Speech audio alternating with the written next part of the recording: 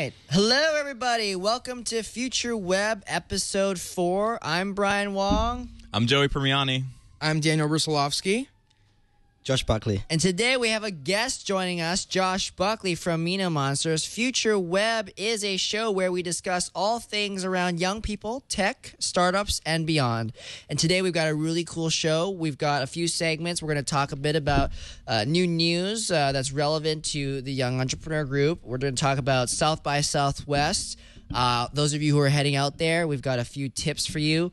How to survive, what to check out, all that fun stuff.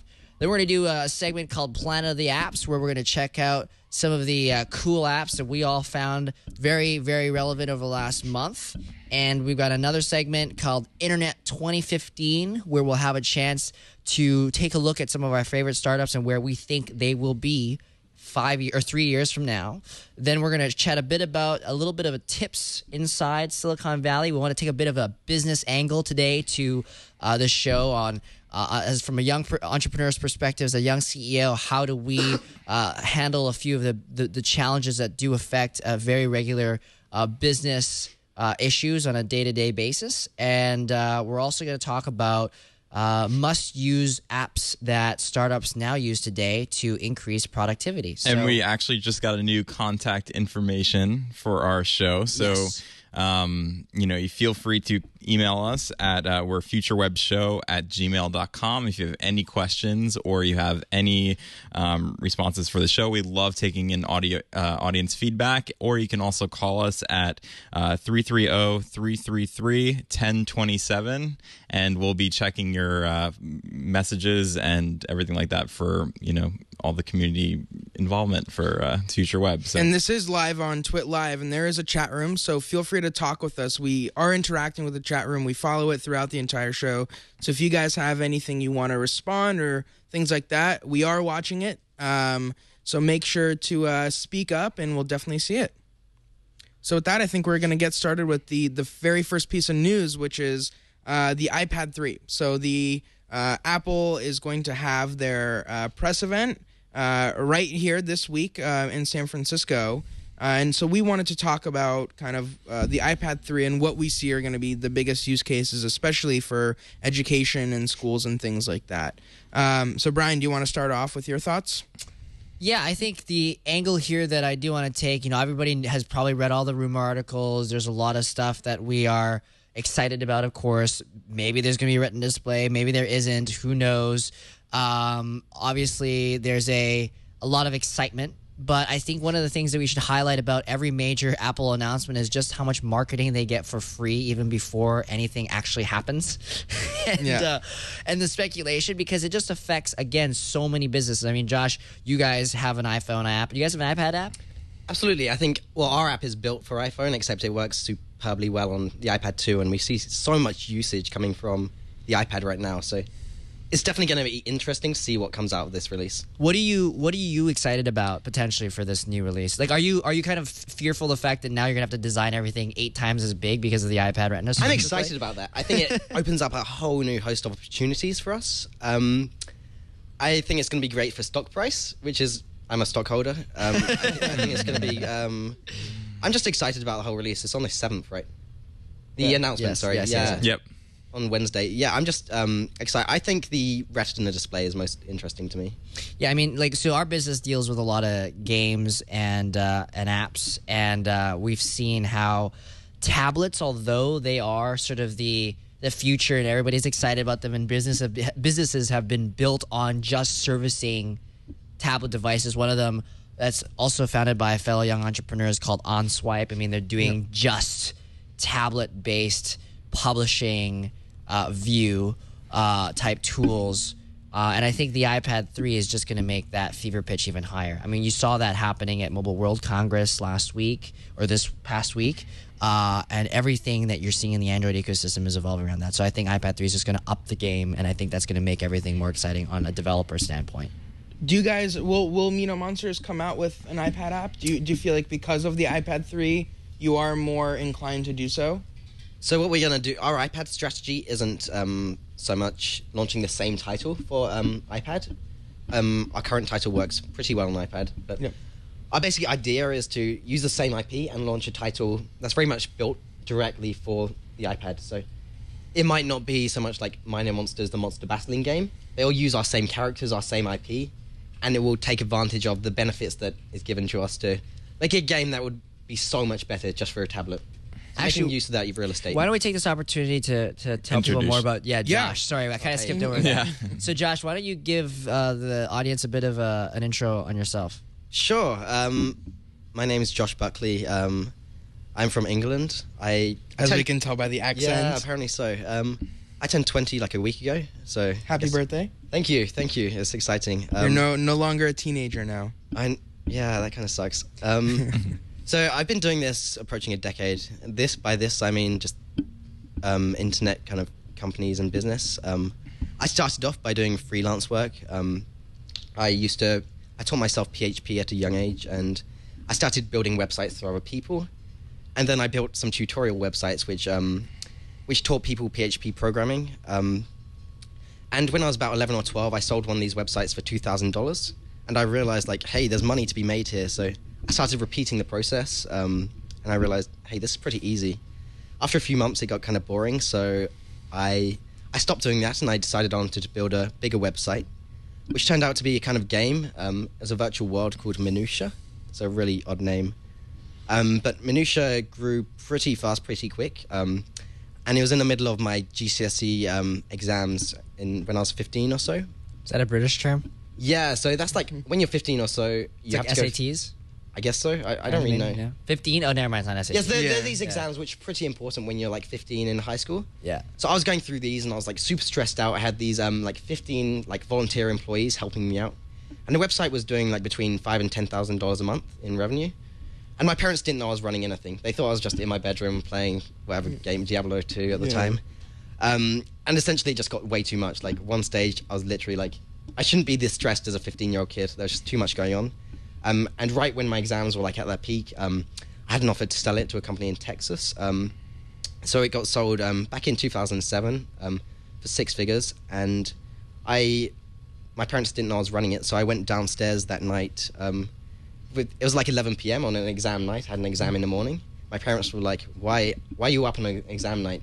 So I just handed my dad the contract with the website sale, and they were just speechless, I guess. I just went upstairs because I didn't want to have to like talk all night to them about it. But I sat at the top of the stairs and like listened to them talk about the website sale, and it was awesome. So after that, I like sat on a bunch of money for 6 months or so, and I realized, what am I doing as a like 15-year-old kid sitting on like a bunch of money? I should be like living it up and enjoying life. So I did 2 things. I started traveling a lot. So I went to like Miami, Thailand, lots of places over like weekends during school. Took a lot of time out, and I started angel investing. So I invested in about 7 companies. I blew a lot of money, and that kind of brings me to now. So after I blew a lot of money. Well, let's talk about one of your investments, which is Daily Booth. Yeah, so I was the first angel in Daily Booth back in, I can't remember what year, but probably 09-ish. So I gave them the money to build the website, and straight after they got into Y Combinator, I sold my stake very early on, so I take no credit for any success they have. And yes, they got into Y Combinator, then they raised money from Sequoia, and that kind of, someone likes my shirt. That kind of brings me to the Valley. So they got into Y Combinator and they raised money, and they introduced me to Paul Graham from Y Combinator. So they introduced me to Paul Graham, and we had a great chat, and I got into Y Combinator for the winter 2011 batch, which was fantastic. Straight after Y Combinator, we raised $1 million from a bunch of cool VCs out here, and then we announced it really late, like last year. So it sounds like we've raised the money recently, but we raised it a long time ago. And now we've got a great team of between like 10 and 15 people. We scale it up and down, and we love what we're doing. I'm excited about what So I just love so you that guys story. know. We're so excited to have you on the show, and I love to know when you were 15, and you sold your first company. What did the people that actually, when they bought the company, were they most excited about in the company? And was it the amount of users, or like what was the? They were excited about a few things. One is it was producing revenue, so they're actually buying a business. They weren't. A lot of companies I bought around are just bought on like I know talent acquisitions out here. There are product acquisitions. Sometimes there's technology. Right. But they were buying a business off me. Like, they were buying something which was going to make money. And it was actually like, I don't know, you could extrapolate the revenue. You could see like this acquisition price would make sense. And that was the primary motivation behind it. Like, that's how we worked out the price. Like, we just a multiple of revenue. Other than that, I think the product is not something that you could really just build out in like a month. We kind of made it very defensible by having a great art team, having a great design, and basically building some technology that like made it very defensible. But overall, it was a business purchase. It's great. And for the money it was making. And what do you think about companies like Zynga that, you know, are huge monopoly companies that really take a lot of information about, you know, the users and the data? Do you really, at the end of the day, you know, obviously you want to create a great business and, you know, have tons of user benefit and people coming back to your site, but is it more for you about like the game aspect of it, or, you know, like just creating, you know, beautiful games that people love using, or do you, you know, like what kind of motivates you to create a lot of great games? So I don't think those two things are like mutually exclusive. Okay. I think absolutely we want to create a great product and a great brand. And like that's definitely like shows off in the culture of our company and what we build. At the same time, like I'm here to build a huge business. Like we want to be huge. We want to IPO. We just want to go the whole way. We'll turn down like small acquisition offers, and we at the end of the day, we're here to make a lot of money, and we're here to build like something we're really proud of. Like our time is short, so let's spend it doing something worth it. That's great. So where can people get the actual app? Search in the App Store Mino Monsters, MINO. MINO. Okay, cool. Awesome. So let's go ahead and move on to our next segment, which is all about South by Southwest, which is happening starting next week. It's from March 9th through the 18th. There are 3 different sections, I guess you could call them. There's the interactive, which happens first, which is why a lot of tech people go to South by Southwest. Then there's music, and then there's film. But interactive, basically people all over the world come to Austin, Texas for South by Southwest. Josh and I will not be there, but Joey and Brian will be there. It's my first time going, so I'm really excited. So I went last year. Have you ever been, Josh? No, I really wanted to go this year, but I just couldn't make it out. Yeah, so it's people book tickets like a year in advance, like flights and hotels, because it is so crowded. Thousands of people descend upon Austin, Texas for this festival of all things tech, innovation, music, film, and it's overall just a huge party, essentially. Yeah, it's definitely a great opportunity. There's work being done. Yeah, Come on. Yeah. So when did you guys book your tickets? I heard you can't like get accommodation at all right now. Yeah, the biggest thing is the hotels. So like the best thing is if you really still want to go, I believe you can still get tickets, but you have to get a hotel like that's about 20 or 30 minutes outside the city.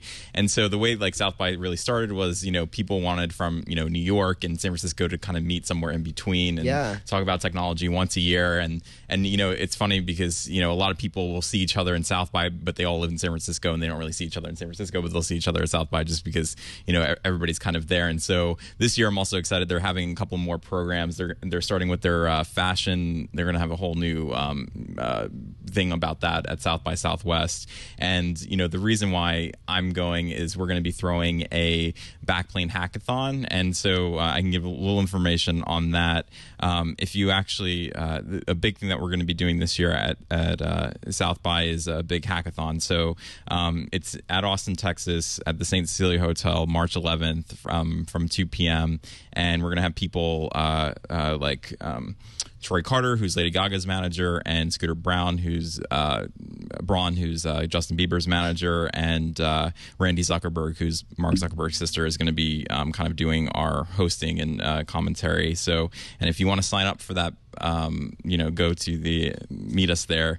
You can go to backplane.com/jobs, and you can actually do the sign up for doing the South by Southwest managers hack. Which really shows you what the intention of that hackathon is, right? Yeah. It should be fun. Backplane.com/jobs. The backplane.com. Sorry, the Backplane. backplane. Dude, amazing. No, You could have at right least changed the URL to be like hackathon. Like, we don't actually want to hire you. We have a Eventbrite thing. That's the fastest way because you actually, in order to get to the hackathon, you have to fill out an application. Oh, got to it. do first. Okay. And Keep is doing some parties, right? Yeah, so we've got a few things happening. I'm paneling Friday in the convention center at 5 p.m. It's called Why Happiness is the New Currency. Dave Morin from Path and Ade Olino from Formspring are both going to be there. We're going to be talking about a bit about how the emotional aspect of the web and mobile and being so close to us as our emotional reactions and interactions and communication have become more compact is something that has brought more happiness, I guess, and obviously the opposite, sadness. But we think that happiness is really powering a lot of the new services that are succeeding. I think even Josh with your company, you know, it's about arts, it's about interacting, it's about having this character. Apple like to tell us it's about creating delight. So Creating delight. When we went to Apple, like they gave us a checklist of 10 things which you need to do to create something that Apple like feature you for and they'll love. And the number one thing Apple want is create an app that's delightful. Exactly. So I noticed that trend and reached out to Dave and Ade, and they happily were willing to come on board, and we're going to be talking a bit about that. So 5 p.m. at the convention center on Friday. And then on Sunday, we're going to have this, we call it the DDP. It's a party called the Decentralized Dance Party. The site is bettertogetherddp.com. Basically, we're going to be taking over an entire city block, and there will be 40 boomboxes that are tuned to the same FM tuner that's going to have the same song or track and playlist. So it's going to be insane. And so that's going to be Sunday night. If you go to Better Together DDP, you'll see some of the details. We're going to announce the actual block right on the day of. So be tuned in, and we're going to do some really fun stuff. So it's going to be a very, very exciting weekend. South by is kind of the place that, you know, a few years ago Twitter launched, and then, you know, GroupMe was the big one last year. Foursquare was 2 years ago, Foursquare was or 2 3 years ago. Yeah. So it seemed like a lot of these social networks kind of got their foot in the door and Yeah. you know, through Yeah, South and we by. joke around saying South by Southwest is a big party. I mean, part of it is, but there is a lot that happens there. There's a ton of amazing panels.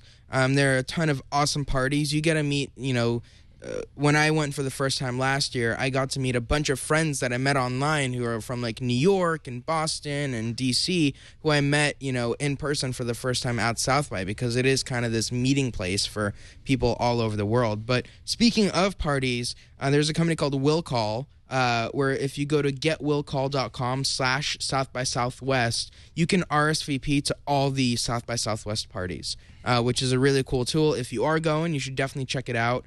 And you can just one click. That's very convenient. Yeah. So tips on how to survive. So for us that have gone before. Yes. Tell me So- what, for the first time people that have never been to South by before, what to do.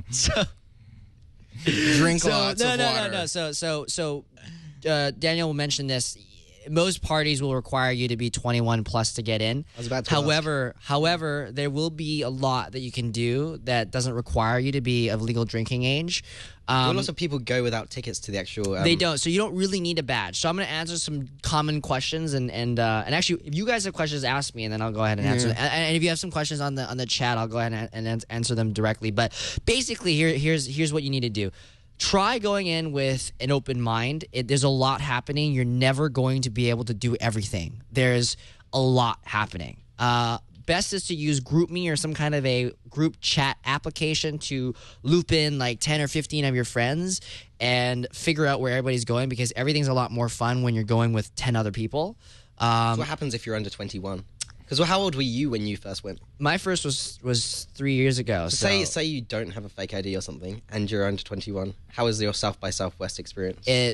Daniel's was pretty not fun because he had to spend most of it in the convention center. But there are parties that are in the streets, that are after parties at hotels. There's still things and you lobbies. can do without being 21. Yeah, you can go to open barbecues. There are a bunch of keggers that if you happen to know someone who works at those or at the companies that are hosting that party, you can get through the VIP line without needing to actually get your ID checked. There's a lot of things you can do to get in. The tips on the insider side for, again, being younger is access is number one. You can't usually get in just by lining up. You need to know someone in there. So Absolutely, the likelihood of you getting in is much higher if you already know someone who works at that company. So try your best to do it. And here's the thing. Serendipity is the number one theme of South by. Most of the people that I met, that are still my friends even to this day. It's funny because they say you go several thousand miles to interact with people or party with people that live a block away from you. It's very true because there are people that I've gotten very close to that live a block away from me in San Francisco. But it's just because everybody's there with an open mind. There's no strings attached. You're all in Texas. There's this Texan thing going on. In Texas. What happens in Stays in Texas? Stays in Texas. Unfortunately, it all ends up online anyways. Do you realize that during the day, most of the panels and conference activity happens during the day, but it's really the evenings that so my first South by, I remember I woke up at 6 p.m. and slept at 6 a.m. and my diet was ice cream sandwiches and a beverage that may or may not have been something that I should have been consuming. And then You're from Canada, though. Yeah, I'm legal in Canada. And then the second year was a little bit more intense because this was promoting my own startup at the time, which was Keep, because the first one I went as being a part of Dig. And there's no more Dig Nation this year, so that's going to be very kind of different. That's usually been a staple. So it sounds like there's a lot of events going on at the same time. So probably just having the schedule and like picking which one maybe beforehand of like which one or like which speaker events you want to go to and things like that. Exactly. Good idea. But do the group text app for sure. And for those of you who can't find a place to stay, do try Airbnb. And just remember, you don't need a pass or a badge to get into everything. There's a lot of activity. If anything, it's just serendipity and running into people. Yeah. To get into the convention center and go to the panels, you do need a badge. Yes. But pretty much everything else you don't. The Exactly. other thing that I will mention is you're going to be walking around a ton. So make sure they actually wear comfortable clothes, especially at night, because you're just going from party to party and you're just walking a lot. How many people in the chat room are going to South by Southwest? We definitely love to see you guys there if you're heading out to Austin next week. So And there are two panels that we do recommend that you check out that are about young entrepreneurship and things like that. There's social media and young children about kind of our kids' future and how social media is going to affect that. So that's happening Tuesday the 13th at the Omni in downtown in the Capitol Ballroom. So definitely check that out. Some really cool speakers. Ian Small, the CEO of TalkBox, is going to speak. And then the other one is about the Teal Fellowship, which is doing the 20 Under 20 program, which is talking about how education and things like that and how that's all changing. That's on the 12th, this next Monday at the Austin Convention Center, which is pretty much where everything happens, where all the panels and things like that. And that's from 1 to 1:30 p.m. So those are two panels that we definitely recommend you go check out. There's tons more. Just go to the South by Southwest website to get all of that, all the information about panels, because it's just bound to be a good time.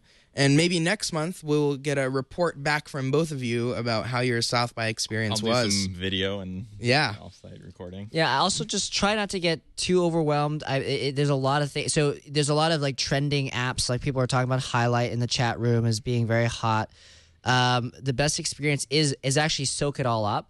Do download these things. Go follow the trends. Jump on bandwagons because that's the best way to enjoy it. Trying to avoid Internet there does not work. Your mobile phone will absolutely not work. There's so many devices there that half the time it just did not work for me. Other tips, ABC, always be charging. So Yep. do carry the iPhone charger with you in your pocket because everywhere you'll run out of batteries very quickly because your phone's constantly going on and off to check for network and you're texting everybody. Yep. What other things? A memorable moment from South by Southwest, I think it was 2 years ago. Leo Laporte did do the very first crowd surfing that was live streamed. I saw that actually. You can find that on YouTube. I think that's It's on gotten like Dignation, over right? a I million. remember Yeah, that. that was Yes, on yes. Dignation. I think that's gotten over 1 million views on YouTube at this point. That was amazing. Yeah. That was. I remember watching it live. That was a very. That was a rock star Dignation show. That really Yes, was. Yes. And that's just some of the stuff that happens at So South which by. apps other than Twitter took off because of South by Southwest? Foursquare, yeah. GroupMe. Last year they thought Yabongo would. I'm not really sure how they're doing now. How did you say other than Twitter? Yeah, Yeah. I mean, Oh, what and there's the video right now. Leo. that was in 2010. Yeah. You can see he has his Live View pack on the back of him, and with that he goes into the crowd and crowd surfs. Yeah, it's just a good time. Wow. All right, we'll see. Hopefully he'll crowd surf in a second. It's Wow, awesome. it's right outside. There he is. Good thing he had a light. There he goes. So anyways, that was one of my favorite moments from South by. But yeah, so that's South by Southwest. Hopefully we'll hear back from both of you next month about how your experience was and your takeaways Party from hard. Yeah. Yeah, I'll try not to get too exhausted. Work hard, play hard. I feel exhausted thinking about the next couple weeks already. You have GDC next week. GDC is next week. So I'm those going. of you who are in the gaming community, GDC is the Game Developers Conference. You're gonna have to It's sneak me happening. into your party. Yes, well, so I have a party also on Tuesday at the 111 Minna in San Francisco for everybody. Everybody's welcome. The URL is bit.ly/keepgdc. And then we'll go to the next segment here. Sweet. So the next segment is a segment we call Planet of the Apps. Apps. Ding, dun, dun, dun, dun, dun, dun, dun, dun. Isn't it genius?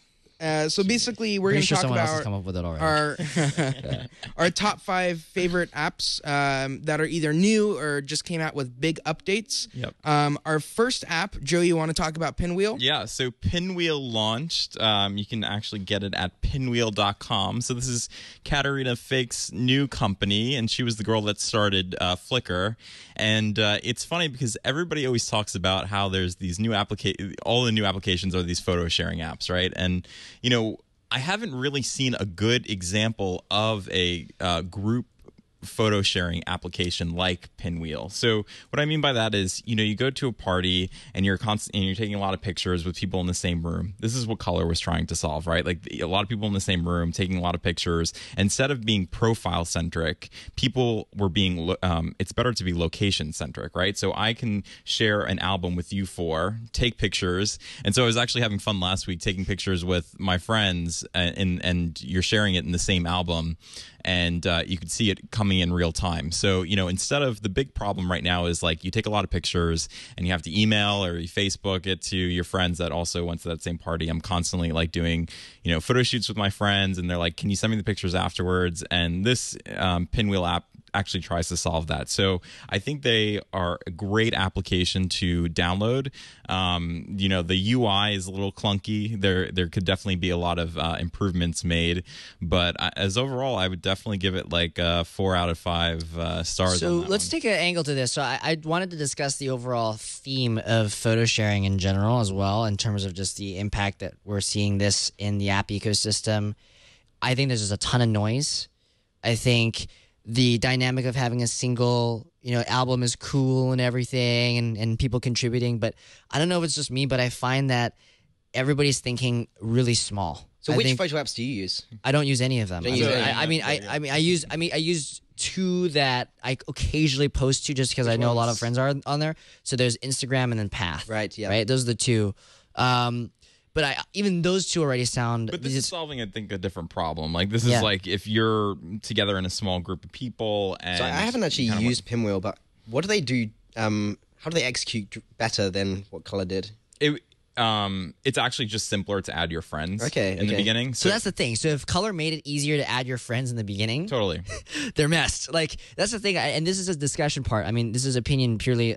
My opinion is that I think when you're trying to solve such a tiny problem, there's no big picture, and that's just an app that's a function rather than a business. And I find that photos. The funny part about photos, when you think about it, is that with all the technology that we have built as a society, the photo is still the best at encompassing emotion, I feel, and obviously the short video, but we're all relying on that as the one major thing that we're using to interact with people right now, and it's blown up because of that emotional. And by the way, that's the thing that we're going to be talking about at our panel at South by. But I just feel like there's really no big picture, and when will it end? Like, will there be a sort of a coming together? Will there be some kind of a consolidation? Sorry, I mean, yeah. This is always like a big topic that's been going on for a while about, you know, these companies that are more features rather than companies, right? And, you know, I think Dropbox kind of proved that, where, you know, it's people thought it was, you know, more of a feature than a company. But if you just if the user experience is much better and it's just really simple to do it, very quick. Well, I think these apps have proven they great. can like get huge traction. I mean, I've heard some of Path's numbers and they're like out of this world. I just wonder, like, when can they turn into businesses? Like, Facebook is the largest photo app on the planet, right? That's one of the reasons that's so huge. And they can obviously monetize this, but I think once we see one of these photo apps turn into a business, and I don't know how it's going to happen. Don't ask Well, me. that's the dynamic, right? So it's the traction element, right? So and they've got the traction. traction Yeah. is both traffic and revenue, right? And when you look at, Dropbox, they were monetizing from day one. They were charging on a freemium basis. They had a model where if you passed a certain amount of storage, you would have to pay. But they had to get the users. Yeah, they couldn't do that without the users. Exactly. But at the same time, they had something that was generating revenue, right? But with me using Instagram, it's awesome, but I'm posting photos. How do they get money out of me? Yeah. I think that's the big problem with these apps. Oh, and Andrew's right, by the way, in the chat room. It's Pinwheel, the other. Katarina created the other pinwheel. Yeah, there's two pinwheels. Oh, this isn't Katarina fake. No, this Katarina Oh, I was fakes- confused. Okay. this is another pinwheel. Wait, yeah. the one we're sharing right now is not Katarina's? No, No. Katarina's Good job, is Joey. without is It's the one with the air balloons, right? So this Yeah. is not Katarina's. no. The logos look pretty similar. I'll give you Yeah. that. Same name. All right. So, by the way, please stop making startups with the same name as other startups. Yes. That's another one. And a very similar logo, if I remember. Yeah. But in that case, let's move on to the next app, which is Karma, which is all about. Yes. Brian, you want to take this Yeah, one? so I'll take this on. So Karma was founded by Lee Linden. He's one of the original founders of Tapjoy.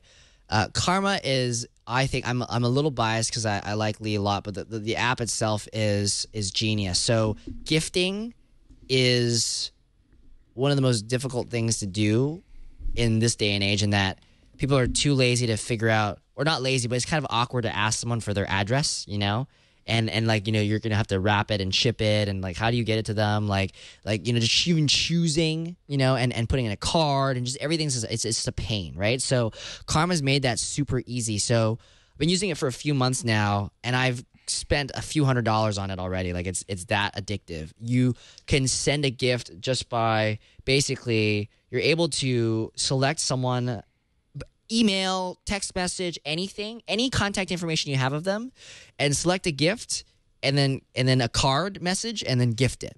And they receive Give me some this examples of gifts.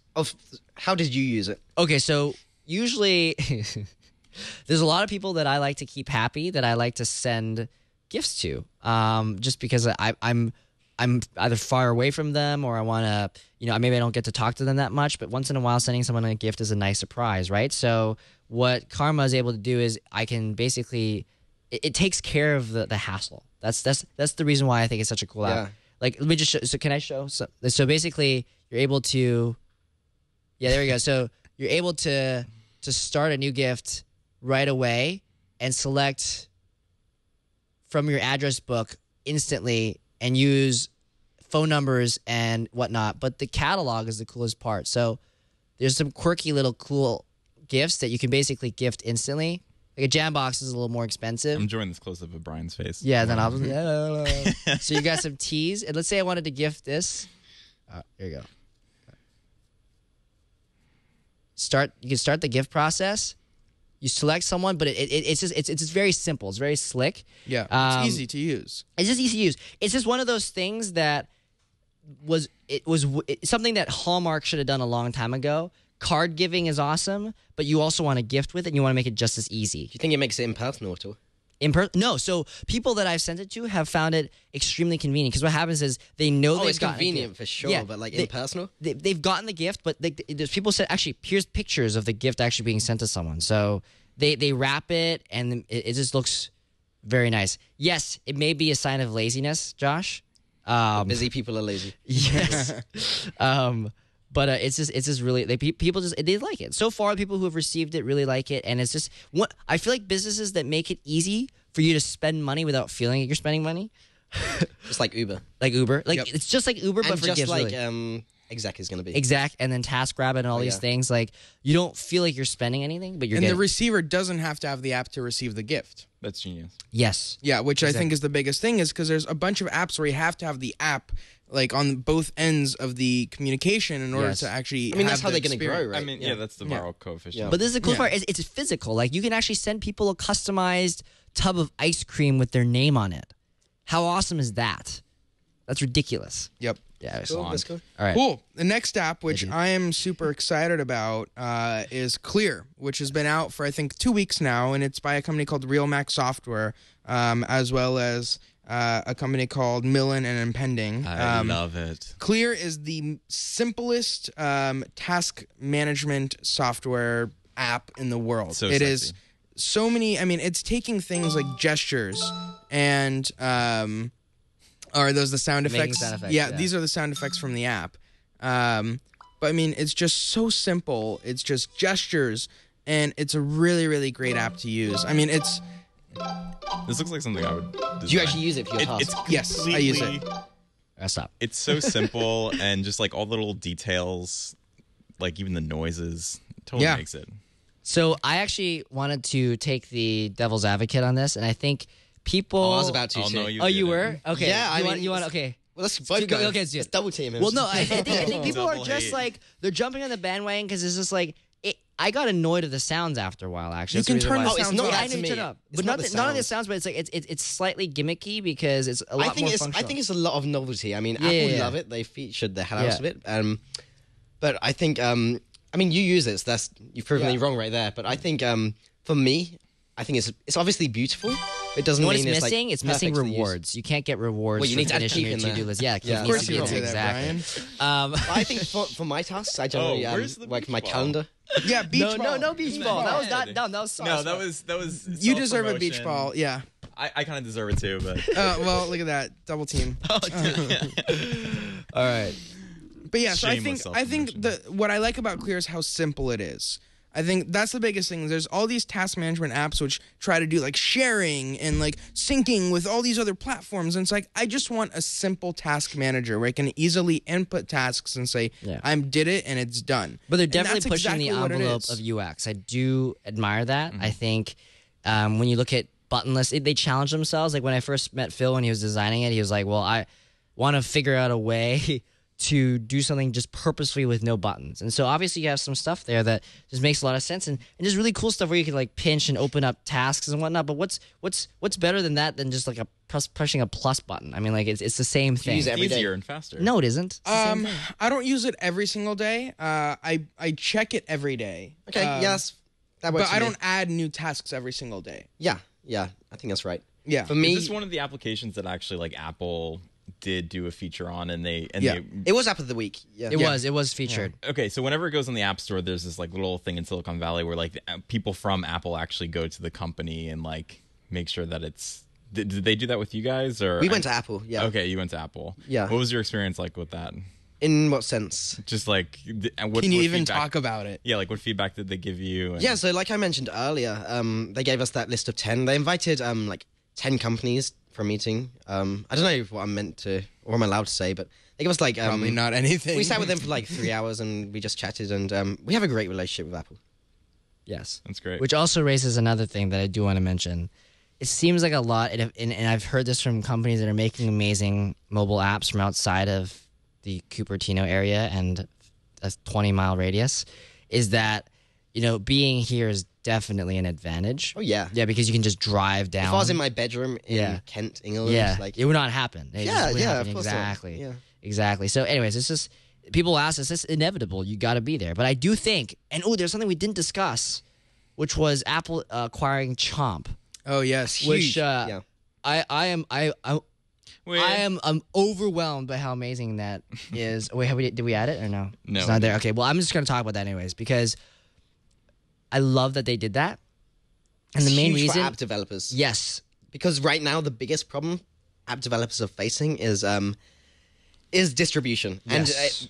it just shows that Apple are taking it seriously. I mean, Yes. right now the top 53 has been Yes. proven that like the top 10 spot or the top 25 spots, let's say, the vast majority have been like people botting their apps to the top. Well- And that's because discovery is broken in many ways. I love this. I love it because that means all the companies that are doing the pay a lot of money and get a lot of downloads that people don't care about your company and like just Oh, yeah, I to can push up list on your many rankings will be gone. Amazing, because that Yeah. means that they were all built to solve that top list issue. And when that top list issue is not an issue anymore, it feels like the early days of the web before search engines and everything. This is all the same evolution we're seeing, and Apple is taking it very the seriously. biggest thing is discovery here, right? Yes, Like, discovery is huge. I mean, even worked on this at Google like 4 years ago about the when they're doing the iGoogle apps, and like a big thing was people don't want to search for applications to try to find out. That's why we have the show where we're showing off like cool new iPhone apps and things like that. But what's a better way to discover like new applications? Because I still find like I get a lot of them through like my friends. I don't really It's find your them on friends. It's still very social process. But what Chop's done really well is they're just making it very convenient to, I guess, append data that allows more searchability and discoverability for applications and functions. Like if the App Store search is broken, people know that. So it's like they were able to fix that. All right. The next application that we have for Planet of the Apps is called Pop Booth. And I got it pulled up right here. See if I can get it actually in here. So Pop Booth is just a fun application that you can. So I'm taking. It didn't happen. 3, 2, 1, and I'm gonna take a picture of the camera. And it's basically a photo booth application that does a really beautiful job at, displaying. How much does it cost for those printed ones? Oh, it prints them out. It prints them Yeah. out. So what's great is you can email it or print them out to you. I think something that would be really cool to have in your home or office is hook this up to an iPad, and then you can create your own little photo booth at home. Yeah. And so whenever your friends or family come over, you can have a lot of fun pictures to share. And I think it's great that you can actually print them out too. It's super cheap. I think it's like $199 to do the actual photo booth app. So you can download that at popbooth.com. And then our fifth app is one of my favorite apps, and it's called Waze, which is basically it's a community-based traffic and navigation app. So you have this on your phone, and through user-generated content, through the community, people report where there's accidents, where there's police officers, where there's traffic, and it alerts you based on that. So it's basically taking the GPS data and actually making it accurate. This is what the iPhone needed to have built in with turn-by-turn directions. That was the biggest thing with Android, users saying that they have, the speech turn-by-turn, and then, for a while there was like TomTom, GPS, but I think it's just really cool that this is a completely free app. You can download it, and you get turn-by-turn directions in your car, and it works really great. And we were actually going back to San Francisco, and we were using it, and you can see like users actually reporting where the cops are, and it's all user reported. So I don't know how you report it while you're driving, but isn't that dangerous?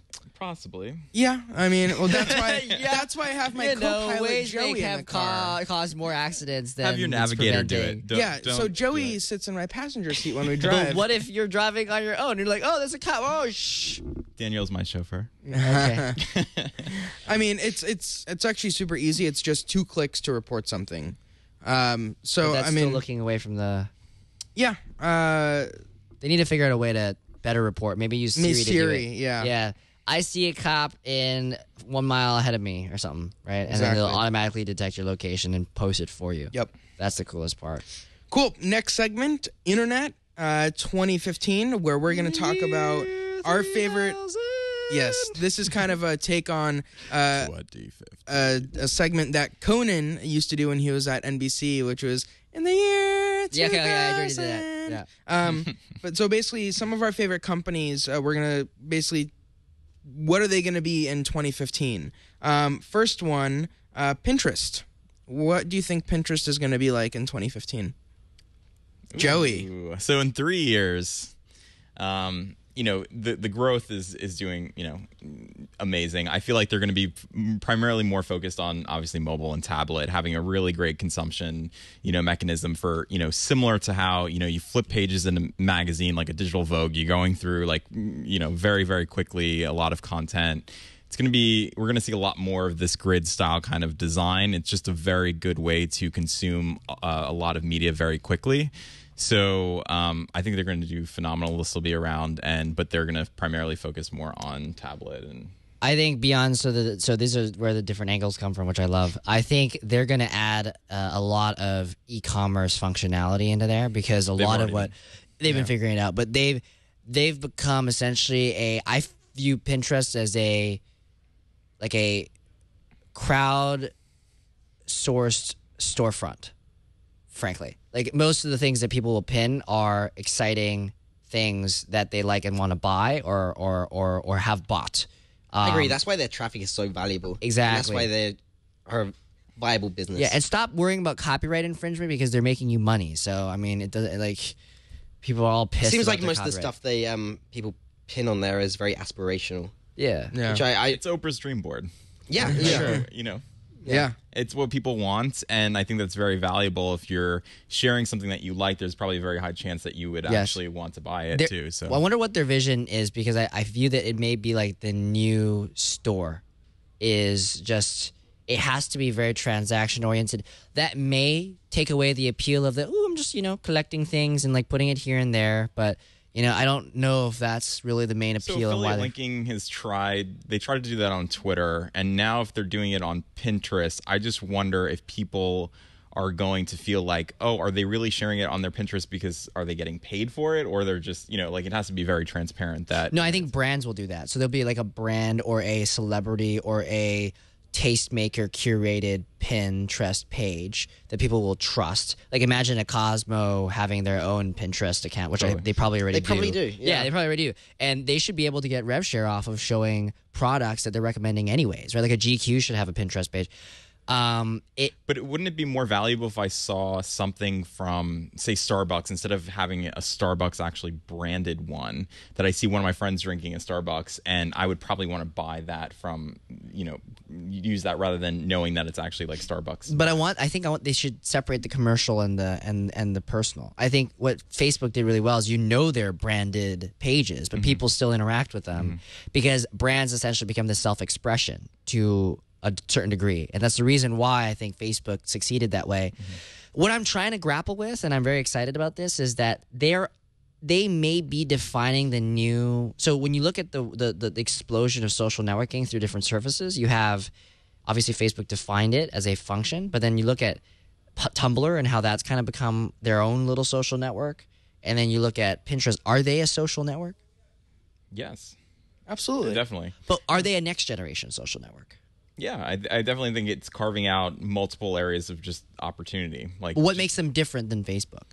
that they're more consumption oriented. Bingo.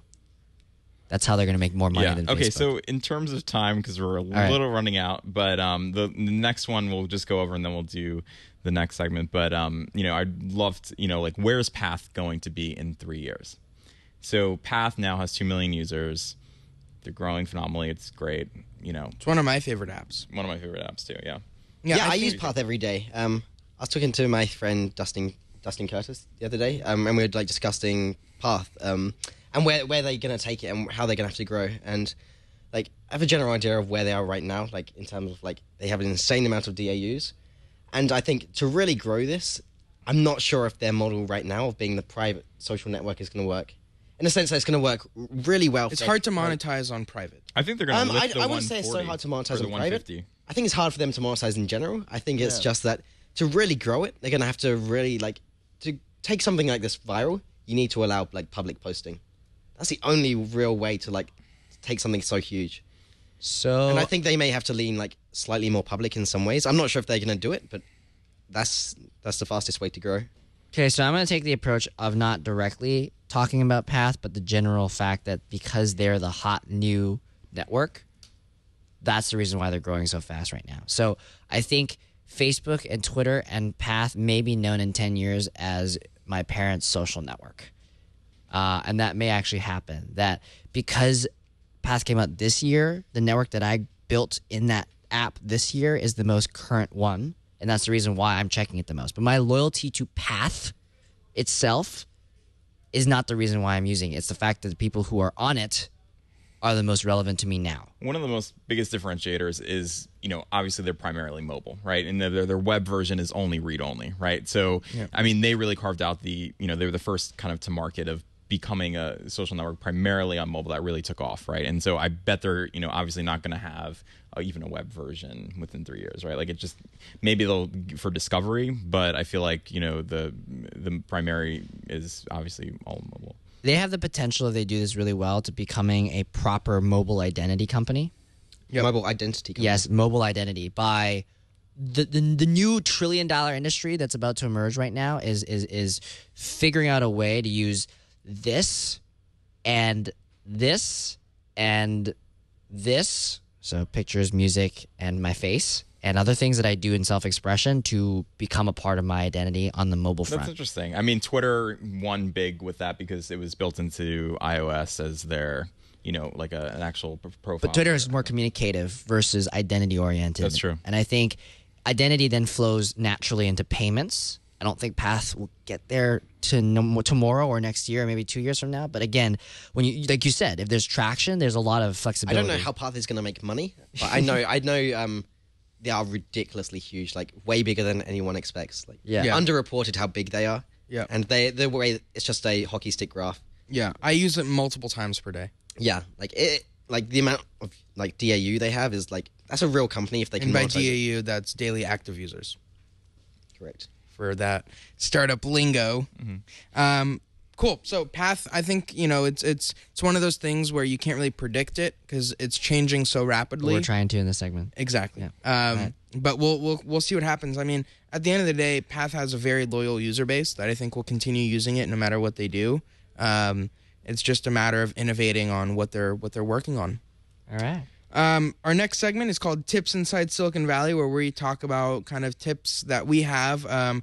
This time we're going to talk about talent. Yeah. I think My one of the favorite. biggest things that people are talking about in Silicon Valley right now is how to find great engineers, designers. Actually, everywhere. This is a good transition. yes. Jobs at minermonsters.com. Keep.me/jobs. Thebackplane.com/jobs. Yeah, exactly. So wait, This week in tech/jobs? No? I think so. Okay. Or twit.tv/jobs. Yeah, twit.tv/jobs.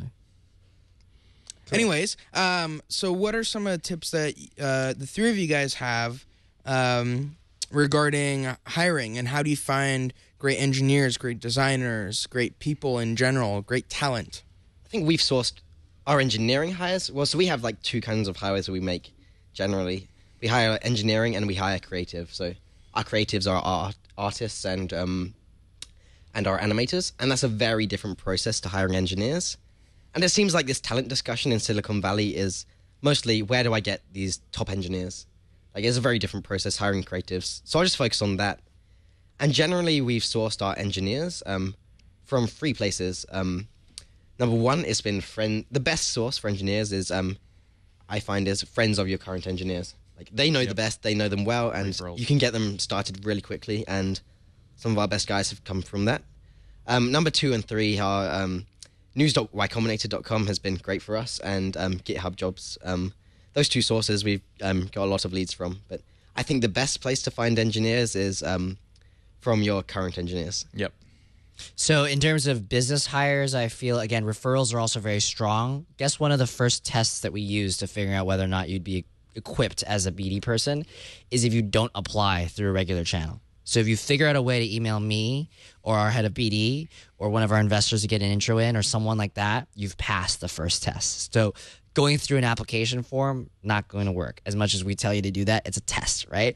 I just gave that away, so all you guys kind of should know. And I think this the now. other thing you guys should be doing is just if someone applies, and you're not sure about them, just give them some crazy BD task to do. Exactly. So we Like, have if you tests hook that up we this- do, yeah. like that. You make sure that the person is able to, not just talk the talk, but walk the talk. And that's a great thing about a BD interview. Yes. Like it's actually on the job, right? You can just give them, hook me up a deal. Yeah. I think it's just fantastic, and like a good BD person will hook you up like any deal. Exactly. I think also the other part about talent is unfortunately right now a lot of it comes from another company. So most likely another test is if they're not working or have not been employed for more than a year. That's a very big red flag.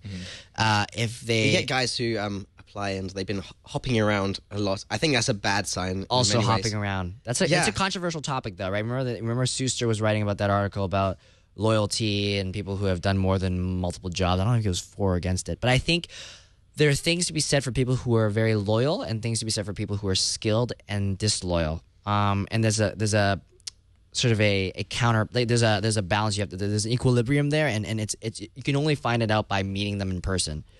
But that's just the first step. Yeah. Well, I think that the biggest thing is what Josh said is the best talent comes from the people you have existing And the their best guys friends. aren't looking. Yes, yeah. Everyone's looking for them. You need something better to offer them, and whether that's a product they want to be working on, like the best guys want to have a big piece of something that's going to be huge, Yeah, and that's exciting to them. exactly. Yep, absolutely. So we're running out of time, so we're going to do our final segment, which is we looked at our last episode and what people were saying, and a lot of you guys asked kind of what tools do we use at our respective companies, whether it's apps and things like that. So we're going to quickly talk about some of our favorite apps. I'm going to start off and say that for communication, I think there's so many. There's Socialcast and Yammer and all these different apps, but the app that we use at Teens in Tech is called HipChat, which I recommend that you guys all try. It's group communication, but instead of this one big stream, it's IM based. You got me hooked on it. Yeah, so We started on Skype, and then everyone moved to HipChat. Yeah. So HipChat, it's basically you can do a big group chat room, and then there's individual IM conversations, which I feel is the most productive instead of these long streams of conversations where people are responding in line and things like that. I think the best conversations are over IM in terms of productivity, and HipChat is perfect for that. So I highly recommend HipChat. You guys use a really cool app called Fabricator, which was developed at Facebook. Yeah, so I actually met the founder of Fabricator, and Fabricator was built at Facebook,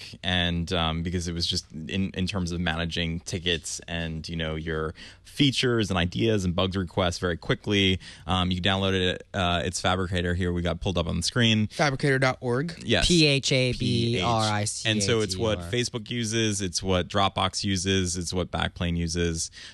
So we love this program because it's just a really simple tool, unlike Jira or some of the other ones that people use for internal management of getting milestones and to-do lists and bug reports very quickly.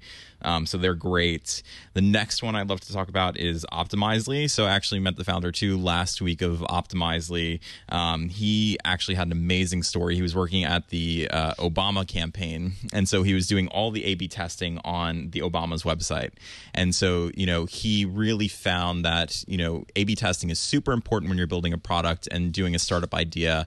We did this extensively at Google.